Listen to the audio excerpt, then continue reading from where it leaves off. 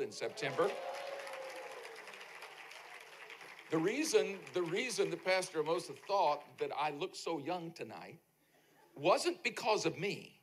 He saw this good-looking woman standing next to me. He said, "Oh, look how young he is." Yeah, that's what it was. That must have been it. She's a blessing. We've been married for 47 years, and we're still in love. She's still my best friend, and she is so thrilled to be here this weekend with you at Trinity Baptist Church. You're family to us, so God bless you. All right, y'all take a seat tonight. Hallelujah. Well, what a joy it is to be with you once again, and been looking forward to this opportunity. And seriously, Carrie decided that 2023 was going to be a year of increased travel for her, and she knows my typical schedule.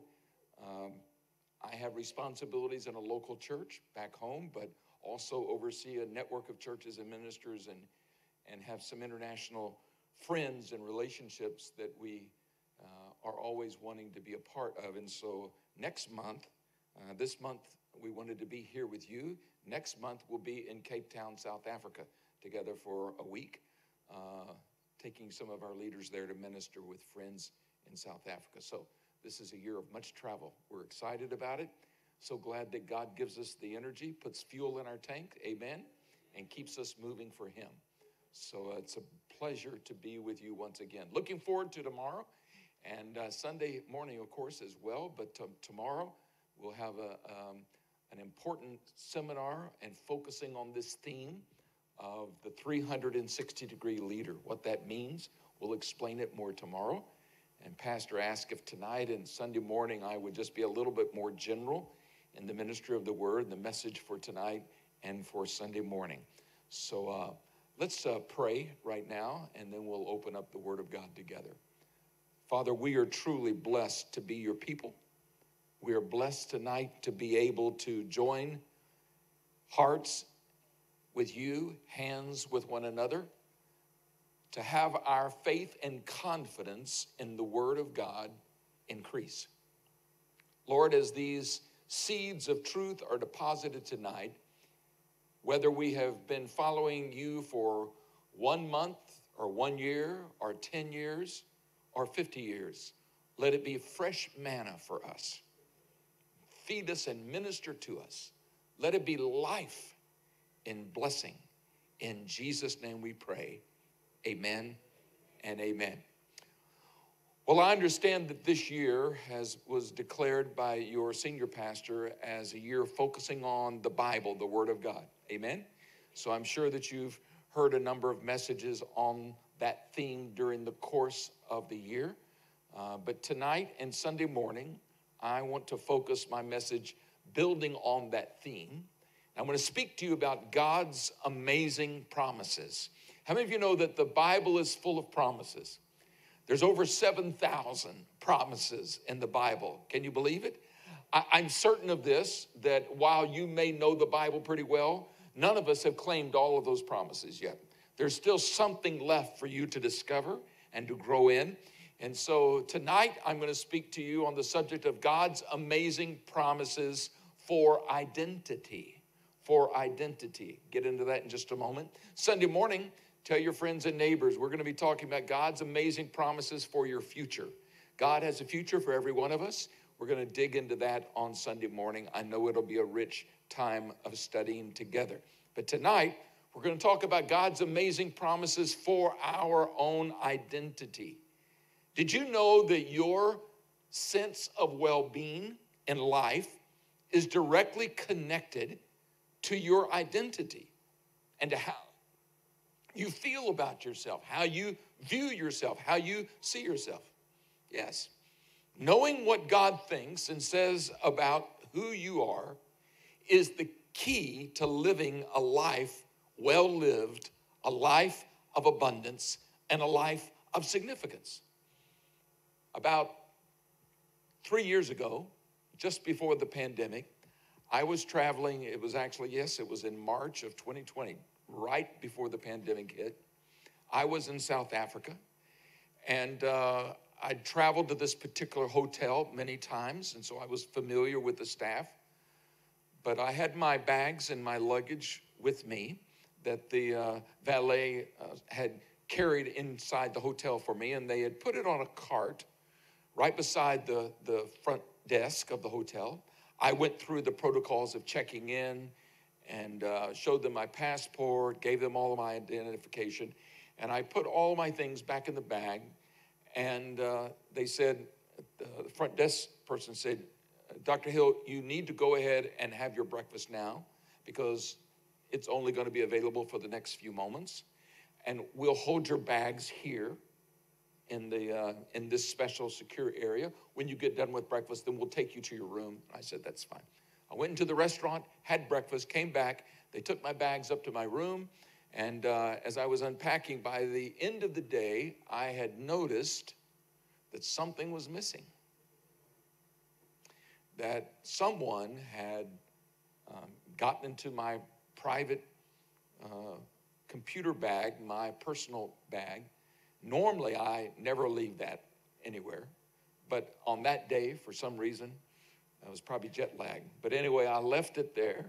And when I got into that bag, my passport was stolen, as well as some money and some credit cards. And immediately, you know, when you have something like that that's really important to you stolen, you immediately begin to dig through everything you have. You're like, it's got to be here somewhere. And I looked and I looked and I looked, and all of a sudden it dawned on me, for 30 minutes, that bag was in the hands of someone else that I don't know. And although they said it would be secured, that's what happened. That must have been where I lost my passport. I can't tell you, when if you're traveling and you're in another country and you're dependent upon your identification to get back into your country. And in that case, in 4 days, I was going to have my passport in hand, or I would never be allowed to leave South Africa. And while I have many friends in South Africa, I wanted to get home. And I couldn't get home without my identity proven. It wasn't enough for me just to say, I'm a U.S. citizen, my address, my phone number, all my information. No, they wanted proof of identity. Immediately, I called the U.S. Embassy there in Cape Town, South Africa. And I said, what must I do? My passport's been stolen. They began to give me a description of everything I needed to do, sent me to a website and said, you must do all these things. For the next day and a half, which was supposed to be rest time to get ready for the ministry that I have at that conference, all I could do is run errands to get photographs, to secure documentation, to prove that I was who I said I was. You wouldn't believe how much trouble. I had to drive way onto the other side of Cape Town, find the embassy, sit in the waiting area. I waited there for 2 hours. Then I gave them my information. I had to wait another 2 hours for them to process it, and then finally was able to get a copy, a certified copy of my passport. They issued me a new temporary passport. All of that trouble for one reason, because I lost my identity. I knew who I was, but I needed to have something substantial, documentation, proof for the U.S. government to allow me to enter into the country. I was reminded through that experience how critical your identity is. Many of you have heard stories. More recently, it's become more common, but there are people who actually make a living by stealing others' identity. You have to be extra cautious today because there are people looking to steal, particularly with the internet and the common use of online things. There are people who are interested in stealing your identity, and then you really have problems. So, I want to talk to you tonight about knowing your identity and what God's word has to say about it. So if I ask you the question, how do you really know who you are? You can tell me, but do you have proof? Do you know what the proof is of the one and only source of all truth, which is the Word of God? Do you know what God says about who you really are? In tonight's message, we're going to focus on your true identity. If you're a child of God, if you're a born-again believer, we're going to focus on that. And those aspects of God's word are going to inform us and help us to embrace our identity, hopefully in a fresh way. And I believe that this has the potential tonight, this message, of changing your life. So first of all, we will try to move ahead here to give you some help. Let me see, where am I going to hold this tonight? I can't remember where you're, which direction am I going to click tonight? No direction. Okay, well, then y'all will have to advance it on my behalf. Thank you for that. First of all, I ask you the question, what is identity? What does it mean? Let me give you an explanation. Your identity is who you see yourself as, who we experience ourselves to be. Someone once said your identity is the I each of us carries on the inside of us. The I that you carry on the inside of you. Did you know that over the course of your life, particularly over your younger years, that your identity, your personal identity, was being formed? It was being shaped by your parents, shaped by your family, shaped through your own experiences, relationships. Your identity has been shaped by your culture. Your identity has been shaped by even the influences on your life, like the influences of the media, influences of the world, influences from your friends. We are constantly seeking to define who we are, what we can connect to. Oftentimes, we each feel pressure in our lives from other people. We'll feel pressure from people to define ourselves through things like your job, how much money you make, your successes, your grades in school, even your appearance.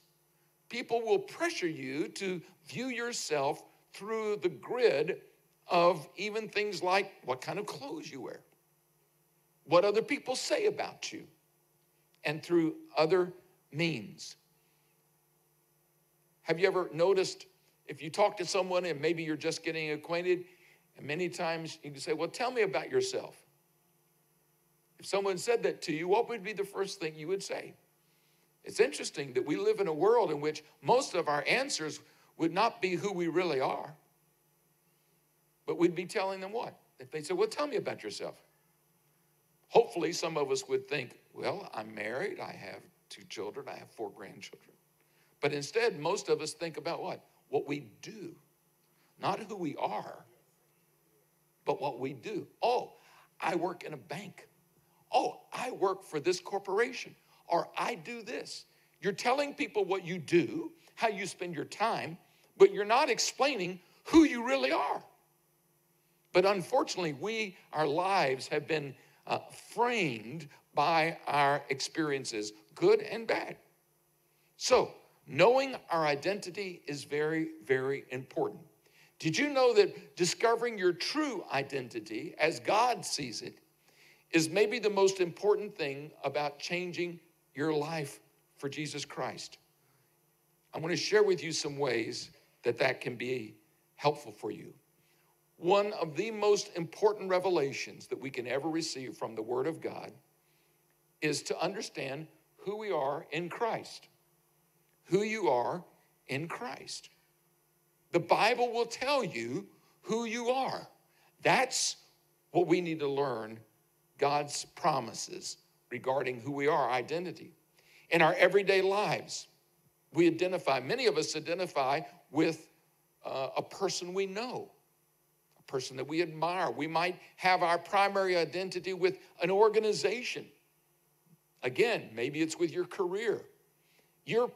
everyday identity may be your nationality, or maybe even it's the sports team that you follow. Where is your identity based? You know, you've heard, I'm sure, of different areas, particularly urban areas, that have a problem with gangs, right? So groups of people that, young people in particular, they join together and frequently are not doing good things and committing all kinds of crimes and taking advantage of things. Do you know what most gang members will explain is the reason that they're in a gang is because that's where they get identity. They'll actually have a tattoo or wear a certain kind of a cap that connects to the gang that they're a part of. Why? Because everyone is looking for identity. Everyone wants to find some way to get identity. Some people find being a graduate of a particular university as something that they hold very close and very proud of, and their identity is with that school. And they're, you ask them about it and they'll immediately tell you, oh yes, I graduated from this university or from this university, and they're so very proud. Their identity is connected to that. How many of you know that some people are their identity is based upon the football team that they support? They say, oh, I'm a Liverpool guy, or I'm a Manchester United guy, or Chelsea or Tottenham. A year ago, I was privileged to have an associate pastor with me, a young man named Michael, and he probably didn't talk about it too much, but privately he had told me, I knew this about him, although he's an American, he's really serious football fan, soccer fan, serious. And his team is Tottenham. Did I say it right? And so I told him before we came, I said, where are they located? He said, oh, they're on the north side of London. And I said, well, unfortunately, we're going to be on the southeast side of London. So no, sorry about that. He said, it's okay. I will work it out. So before we even arrived, he had already made plans. On Friday morning, he was getting up early. We were staying right here in Croydon. He got on the train, went all the way to the other side of London so that he could just go and stand on the pitch. I said, was anybody there? He said, just a janitor. I said, what's the big deal about you just going and standing there? He said, oh, you just don't know. He said, I walked there and I looked around and I went, I'm here. I've arrived. I'm right here. This is where my team plays. This is where they had some player named Harry something. Y'all know about this. I don't know about this, okay? He began to tell me, he said he was probably standing right there. He was so excited. He came back. He had the store, apparently there's some kind of a store there, and he bought all of the gear. He came back with shirts and jerseys and hats and all of this stuff. And I went, oh, brother, you need prayer. You probably need deliverance, probably on top of the prayer. He had developed a sense of identity. He was so excited about being here, but I told him, I said, I don't think you were as interested in coming with me as you were because Tottenham was here and you were close by. He said, you're right. He developed an identity with that ball, that sports club. Isn't it interesting how we do that? And the problem is that many of us, there's nothing wrong with being a Tottenham fan or a Chelsea fan or whatever you are. The real question is, have you and I developed a strong identity, what we think of ourselves and who we identify with, based upon the promises of God's word? That's the most important identity. And you can have your favorite football team. You can have your favorite university. You can have the company that you work for. You might be a tremendous fan of. But the question really is, who are you in God's eyes? According to Scripture,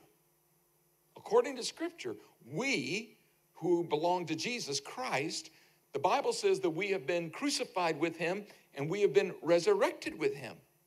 Many people don't know who they are in Christ.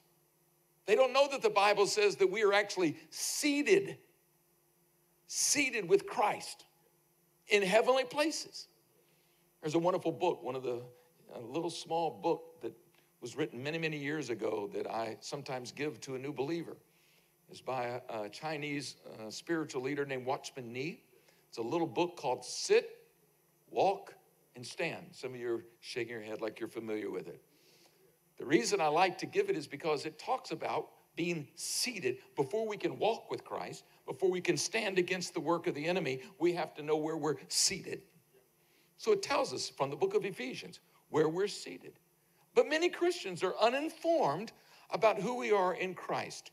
Colossians, for example, in chapter 3 says, "Since then you have been raised with Christ, set your hearts on things above, where Christ is, seated at the right hand of God.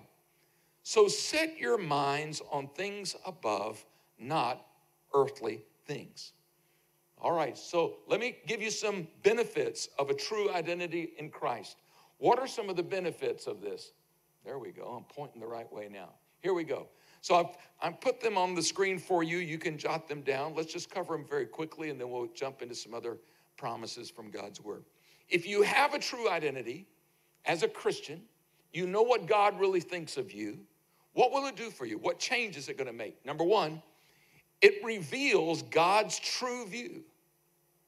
It reveals to you in a way that you can understand, but it tells you what really matters. Did you know the most important thing in life is knowing what God says about you?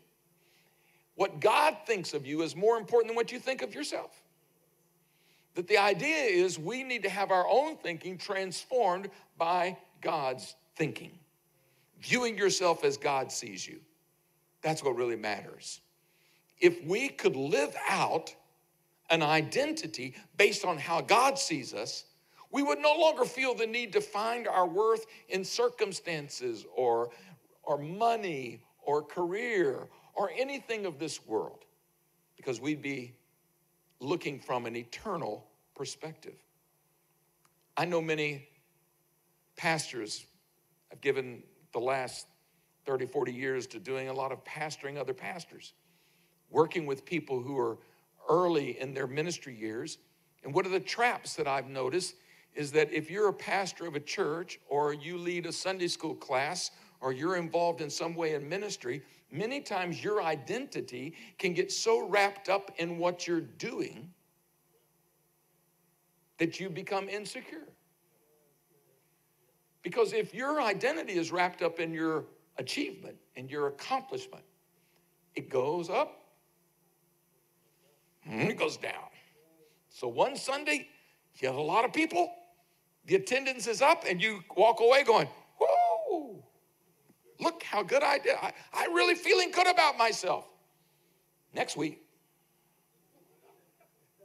the offering is terrible, and the attendance goes down.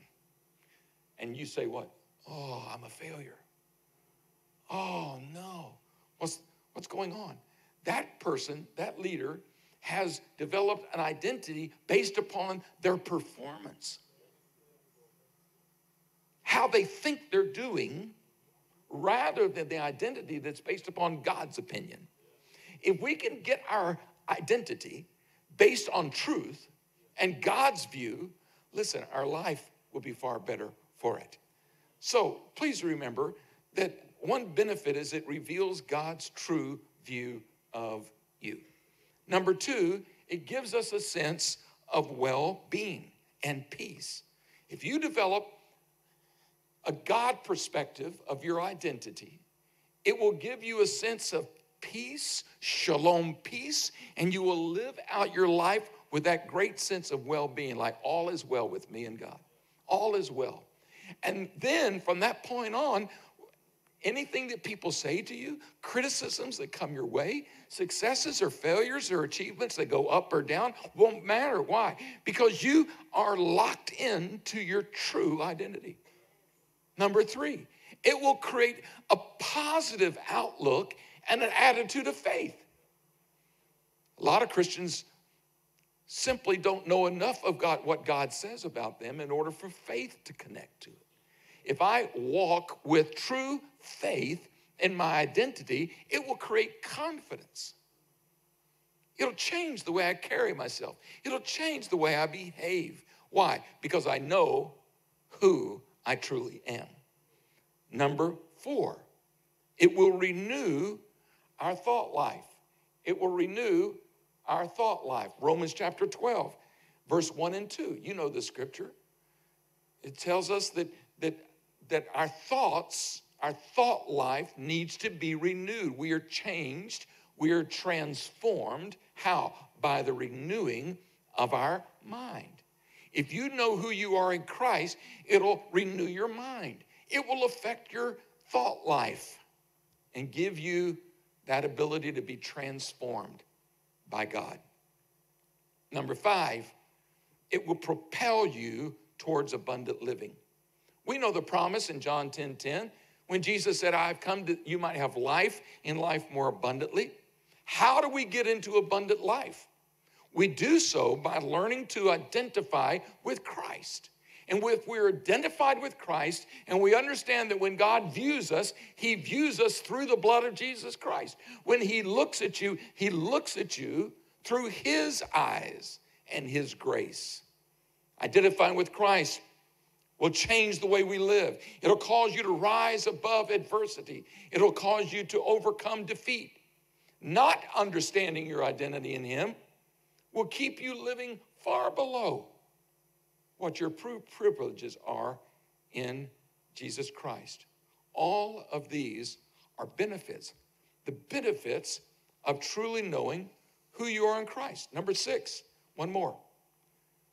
Number 6 is that your revelation of your true identity will actually shield you from the enemy's strategies. The Bible tells us in 1 Peter chapter 5 and verse 8 that your enemy, the devil, prowls around like a roaring lion looking for someone to devour. We know we have an enemy. We have an adversary. And he wants to deceive us. He wants to create fear. He wants to create unbelief. He wants to create defeat in our life. He is against you. He is not for you. He is against you. And he is prowling around to find a way to deceive you. But if you are living with an awareness and a revelation of your true identity in Christ, you will learn to be an overcomer over all of Satan's strategies. His strategies will not work against you because you know the truth. It will literally shield you. For example, the problem that the enemy uses quite often is the strategy of fear, right? He'll try to create fear in you about something, but if you know who you are in Christ, you know that you're an overcomer. You say, well, I don't feel like I'm overcoming. But that's the way God views you. He views you as an overcomer. That mindset will allow you to dispel the fear that the enemy tries to grip you with. For example, many Christians are overcome with a sense of insecurity or unworthiness. They don't pray because they don't feel accepted by God. They don't worship God in a way of freedom because they're not sure that it's okay. They don't spend time in the presence of God because they're living under condemnation or they're feeling insecure in God's presence. But if you know the truth of your identity, you will know that you are made worthy by the blood of the Lamb. That the Bible declares that you're the righteousness of God in Christ Jesus. That you're in right standing. That will allow you to feel faith and confidence to pray. Confidence to stand in the presence of God. Why? Because the blood of the Lamb has paved the way for you to enter into God's presence. Therefore, you can come boldly and with confidence into the presence of God. Do you see how a true identity that's based upon God's promises will change the way you think? It'll change the way you live. It will shield you from Satan's strategies in your life. When you identify with Jesus Christ, not just to get eternal life, but truly identify with Jesus Christ and accept his new identity that he has given to you, it will affect everything about the way you live. From my experience, new believers, one of the most important foundations that they need to receive, and I know many of you have been walking with God for a long time, but a new believer needs to learn their position in Christ, who they are in Christ, their true identity. Unfortunately, many of us are not taught that as a young believer. And many Christians, I'm finding today, I talk to people who have been following the Lord for years, and they still don't have a good grasp of what their identity is. And because they don't have a good grasp of what God says about them, they then tend to what? They develop identity based on other things. It's an identity based upon nationality. It's an identity based upon their job. It's an identity based upon their football team. Surely there has to be something more important. But they're uninformed. They're not taught.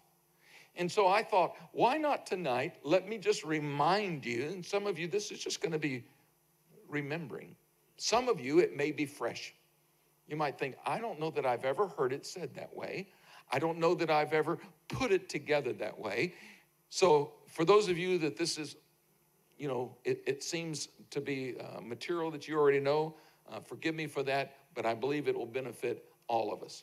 So let's look at what God's true view of us in Christ is. And I'm just going to give you 6 aspects. These are the most fundamental aspects of your identity in Christ. So remember what I said, the condition is this. You simply have to say, I have already identified with Christ. In other words, that happened when you became a child of God, when you were born again.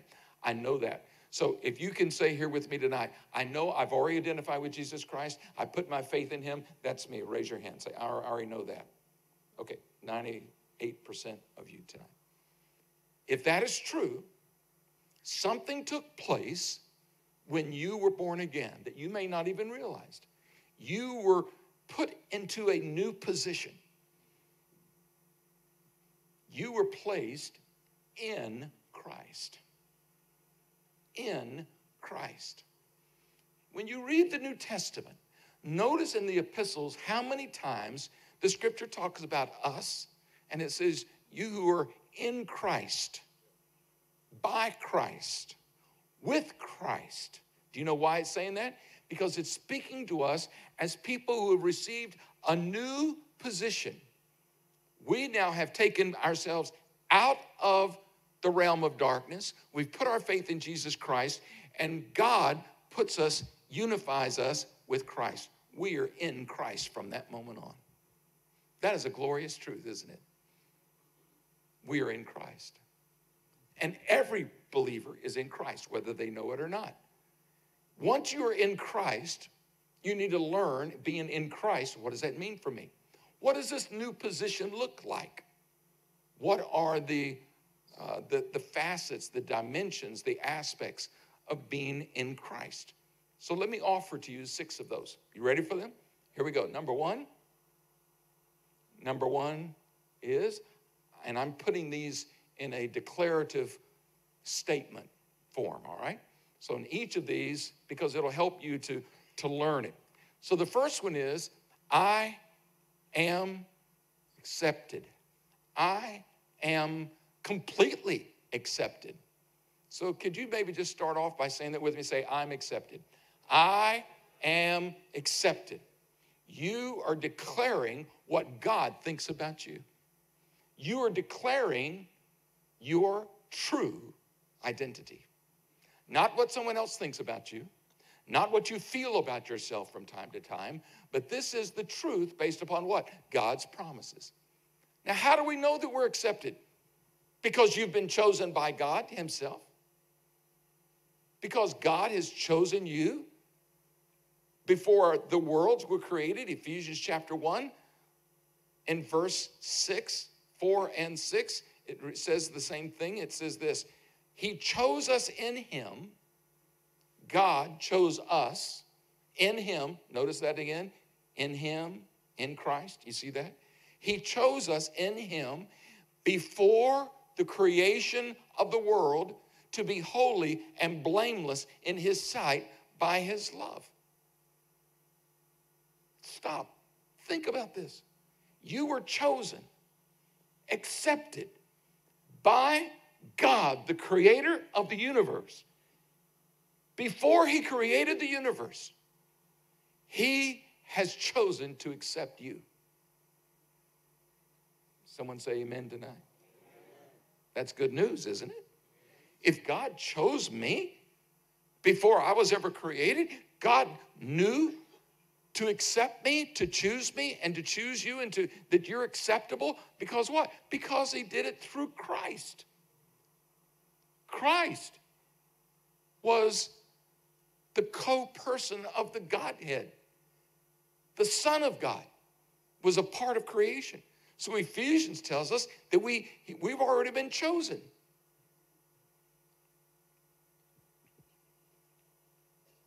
God choosing you means that you're accepted. The second reason we know that we've been accepted is because Jesus has made us acceptable. The Bible says, for example, in Titus chapter 3 and verse 7 says, Jesus treated us much better than we deserve. He made us acceptable to God and gave us the hope of eternal life. 2 Corinthians 5:17 says, therefore, if anyone is what? In Christ. See it again? So the condition is what? You have to be in Christ. How do you get in Christ? Not by being good. You don't get to be in Christ by being a church member. You're in Christ because of what? Salvation. Therefore, if anyone is in Christ, the new creation has come. The old has gone and the new is here. Skip down a little bit later in that same chapter and it says, he made Christ, who knew no sin, to be sin on our behalf. So that in him, did you see that again? So in him, we would become the righteousness of God, meaning we would be in right standing with God. One translation says, that is, we would be made acceptable to him and we would be placed in a right relationship with him. That's what happens. Jesus Christ took your unworthiness so that you could be accepted. Jesus on the cross, when he took your sin, he took my sin, was rejected by his Father so that you could be accepted. What a sacrifice. He was rejected so you and I could be accepted. If that is true, I can walk today knowing what? I am accepted. You're accepted because you are worthy. God has made you worthy through the blood of Jesus Christ. What an incredible truth that is, that you have been completely accepted. That truth will change the way that you live. It'll change the way you behave. It'll change the way you function in life. Learning that you have been accepted. Number two, the second truth that I want you just to really get down deep inside is the fact that you are extremely valuable. Here we go. I am extremely valuable. What do I mean by this? You need to see yourself through God's eyes that you are valuable. The scripture tells us in Deuteronomy chapter 7, you are a people that is holy unto the Lord. You are his treasured possession. Now God is speaking to the nation of Israel, to the Jewish people. And he said, you are priceless. You are treasured possession. God, Yahweh's treasured possession. You're a people that belong to God. Why can we view that about ourselves today? First of all, because God is my heavenly Father. God is your heavenly Father. Luke chapter 12 and verse 24 says, look at the birds. You remember this when Jesus said this? Look at the birds, how that God, my Father, feeds them, and they are far more valuable than him. You are far more valuable to him than any of these birds. Do you see how valuable his creation is to him? You and I, according to Jesus, we are more valuable than that. Why? Because God is our Father. And if he's your Father and you're in the family of God by the grace and the love of God, friend, you can walk away knowing that you're valued. You are valued. You are special. The second reason that we can know that we're extremely valuable is because Jesus has given his life for you and me. 1 Corinthians 7, verse 23. One translation says, you have been bought and paid for by Christ. You have been bought and paid for by Christ. Therefore, you belong to him. The Bible uses the word redeemed. You have been redeemed. You have been bought. God bought you through his son, Jesus Christ. The price of buying you was what? The life of his only son, Jesus Christ. That was the life that paid for your redemption, for mine. I can stand and say, I'm redeemed. He gave his life for me. He hung on that cross for me. Personalize it. It's for me. Why? Because I'm valuable. And through his life and his death, you have been made extremely valuable. The third reason we can know that we're very valued is because God created you with a purpose. Scripture tells us in Ephesians that we are God's masterpiece. The scripture that says that you are his workmanship. We are God's masterpiece. In Christ Jesus, God has created us, made us to do good works, which God has planned in advance for us to live our lives to do. What does this tell me? That when God created you and he created me, he not only chose you and accepted you, but he created you with a purpose and a destiny. Every single one of us. He has a divine purpose. The obvious question is, are you living in God's purpose? But God created you for a purpose. You say, well, why is that important? Because if God created you for a purpose, don't you think that that means that you're valuable? Yes, you're valued simply because God calls you his masterpiece, his workmanship. The word in the Greek language there in Ephesians is actually a word that has to do with a piece of poetry that is written. You're a special piece of art. Special. You know what they do with priceless pieces of artwork and statues? They put them in museums. People travel miles to see special pieces of art. And yet here the Bible is saying that you and I, that we are the workmanship of God. He has created you and me. We're his piece of artwork. And we're beautiful. Hallelujah. God has made you with a purpose. I'm extremely valuable. Can you say, I'm extremely valuable? Say that with me. I am extremely valuable. Doesn't matter how you feel. We're talking about truths tonight. We're talking about facts that are based upon the promises of God, not feelings. Facts. It takes faith to accept the facts. But these are facts from God's perspective. Who do you think's opinion is more important, yours or God's? If God's opinion is what matters, then let's put aside our own defeatism, our own feelings about ourselves, our past, or our future, and just say, I'm valuable. I'm no longer, young people today, you know, I'm not sure, I don't know the statistics in Britain, but I know it's true in America. One of the most common problems we have today with young people, teenagers, youth, are forms of self-destruction. We took a survey not too long ago, a very anonymous type of a survey among our young people in our youth group from from 11 years old all the way through 18 years old. You know, we found that 25% of them had been cutting themselves over the past 12 months. You say, well, why would someone cut themselves?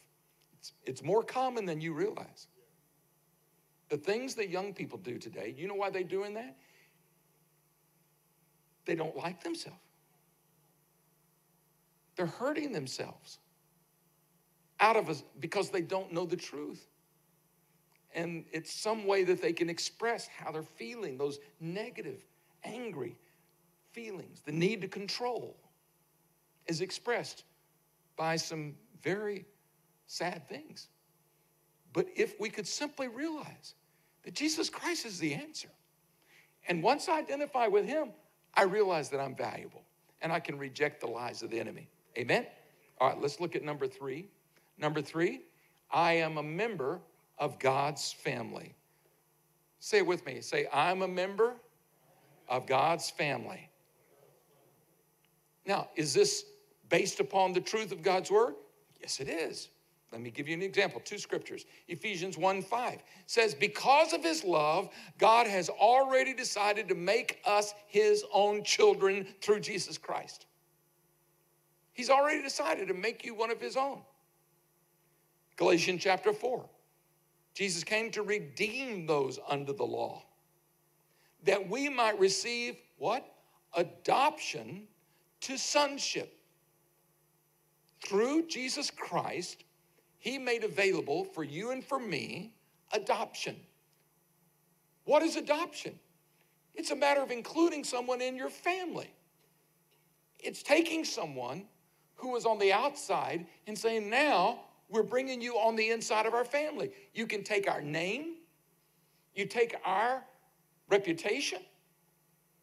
You get an inheritance as a part of our family. I have quite a number of friends that were adopted into families. And now they're grown and they're married and they have a special appreciation for adoption because they were adopted. Can you imagine just realizing that there was the chance that I might not have been adopted? The fact that you could have been adopted into a really bad situation? But you and me, we have the privilege of knowing that we've been adopted into God's family. And spiritually adopted. An adopted son, and he clarifies in that scripture, adoption to sonship. Speaking of our status as sons and daughters of God through Jesus Christ, we are on the same footing with Jesus' position because we've been adopted. That's good news. That is really good news. Because if I'm adopted, I'm in his family. I know you know this, but there are a lot of people today, I hear it all the time. People are talking about, well, we're all God's children. And isn't it great to be, God's children?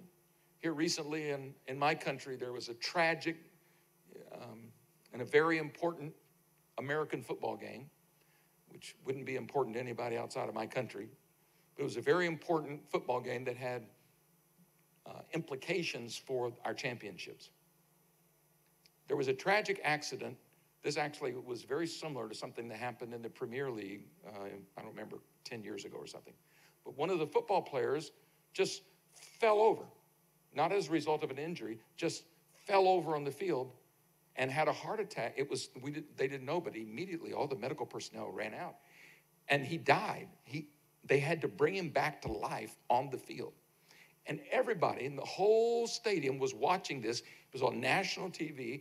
Everyone is glued to their TV. And you could see the medical personnel reviving him, applying, life-saving measures. And they said he literally would have died if the medical personnel wouldn't have been just right there. Then immediately, it took 40 minutes. 40 minutes of the game was on pause. And all the players were on their knees. I thought, isn't this amazing? And over the next 2 or 3 days, the only thing anybody in our country could talk about was this football player who had possibly died. We didn't know for maybe a whole day whether he was going to live. And they brought him back in the hospital, took him to the emergency, brought him back. And they found out that it was a certain very rare heart condition, that because of an incident on the field, he would have died. I couldn't believe over the next 2 days, everything that you could see on social media, everything you could see on TV was, everybody was saying the same thing. We're praying for you. We're praying. We're sending prayers to you, Damon. I said to my friends, I didn't know that many people in America knew how to pray. And you know what I realized? They really didn't. These are people who simply out of desperation didn't know what else to do. The players on both teams, everybody was on their knees praying. Why? Because they were concerned about their friend. They were concerned about a fellow player. I thought to myself, isn't it amazing how all it takes is even not happening to you personally, someone you don't even know, and all of a sudden you feel the need to pray? Meaning they're looking somewhere. They're looking for help somewhere. They're not, most of those people are not praying out a personal relationship. They're just trying to do something. And I thought to myself, wow, what an opportunity for us to help people understand. Do you remember how you felt when Damon fell to the field? Do you remember that? Do you remember how you felt the need to reach out to something greater than yourself? You remember? Wouldn't you like to actually be one member of God's own family? Wouldn't you like to be an adopted son or daughter of God's family? So that if anytime you ever faced a crisis, you could go directly to God with the assurance of knowing I'm his child. He's listening to me. He's adopted me into his family. It's quite a wake-up call. I'm a member of God's family. Are you? Number 4. There we go. Number 4, I am totally free. Can you say it? I'm totally free. Is that what the Bible says? Yeah. There's amazing promises that tell us this. For example, Romans 8:17. The Spirit you received does not make you slaves so that you live in fear again. No, we've been released from the fear, freedom from the penalty of sin, freedom from the power of sin, freedom from bondages through Jesus Christ. We're no longer slaves. We're no longer in bondage. Instead, Galatians 5 verse 13 says, you, my brothers and sisters, Paul says, you were called to be free. You are called to freedom, not bondage. You're called to be free, free from curses, free from sin's control, free from addictions, free to live for Christ. Freedom is a part of your identity. Galatians 5:1 says, it is for freedom that Christ has set us free. It's for freedom. So don't let yourselves be burdened again by the yoke of slavery. I am totally free. How about you? Number 5. I'm going to give you 2 more, 5 and 6. 5, I am an overcomer. I am an overcomer. Say it with me. I am an overcomer. Now remember, we're not just making up things here. We're just saying what God says about you. This is your new position that is true the moment you accept Jesus Christ. Let's look at what the scripture says. What are the promises? 1 John chapter 5, verse 1 and verse 5. Everyone who believes that Jesus is the Christ is born of God. Verse 5, for everyone born of God overcomes the world. This is the victory that has overcome the world. Even our faith. Romans chapter 8, verse 37 says what? No, in all these things, we are more than conquerors through him who loved us. Do you hear what Paul's talking about? Being a more than a conqueror?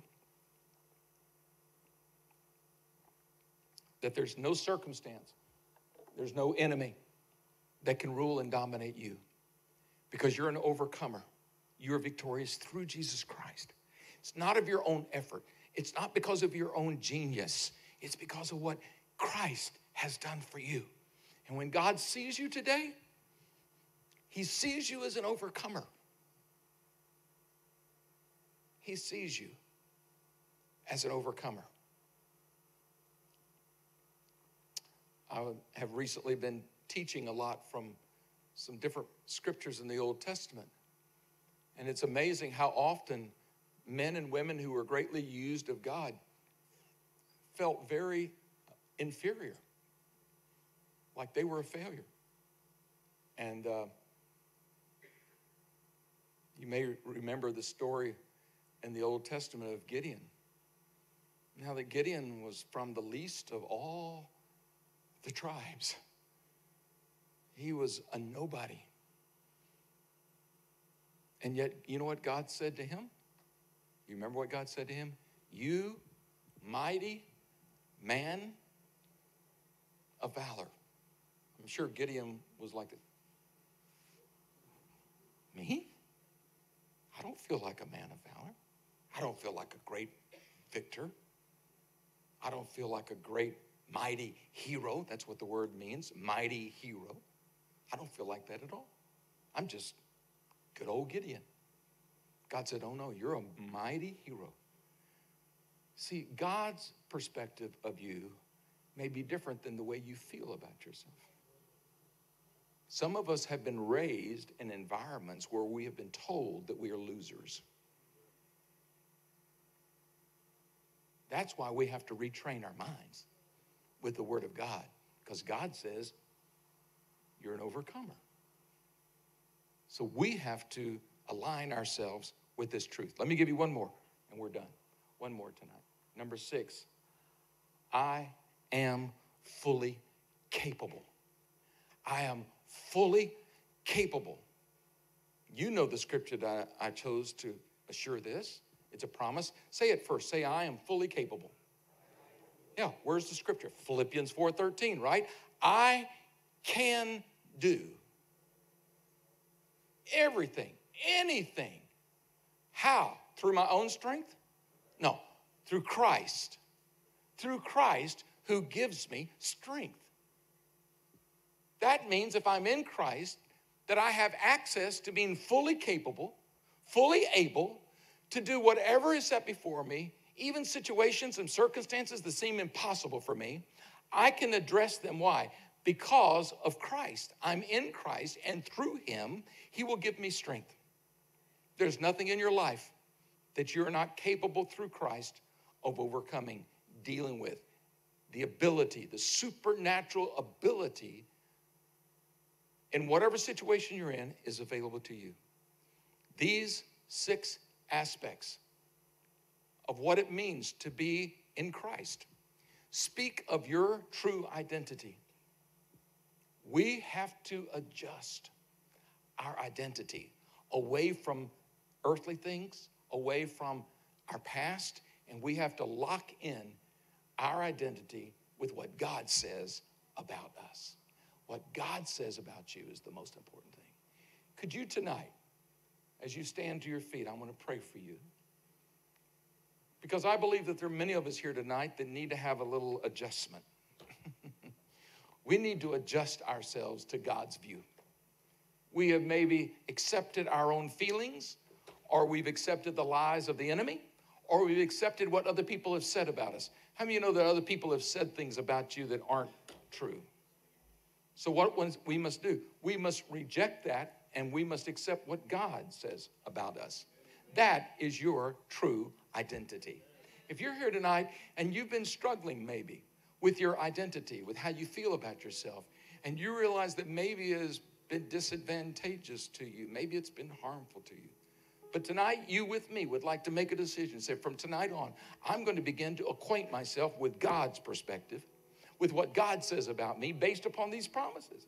And I'm going to begin to walk in my identity in Christ from this moment on. How many feel that way tonight and you would like me to pray for you and with you tonight? Would you just raise your hand? You say, I've been struggling with that. I've got an issue in that. It causes all of us to behave in different ways. But if you've got an issue with it, God's going to help you tonight. Shall we pray together? I'm praying specifically for those of you who raised your hands. Lord Jesus, I come to you tonight in prayer of faith for these who've acknowledged that they're struggling with how they're viewing themselves. And because of that, they're not living an abundant life. Lord God, I pray for them that from this moment forward, they would begin to choose your opinion, your promises, that we are valuable, that we are accepted, that we are members of your family, that we are forgiven, that we are free, that we are capable, fully capable of whatever is put in front of us. Lord, I pray that you would adjust our thinking, renew our minds, and cause us to walk in victory with these truths in our hearts. In Jesus' name we pray. Amen and amen. God bless you tonight. We'll see you tomorrow.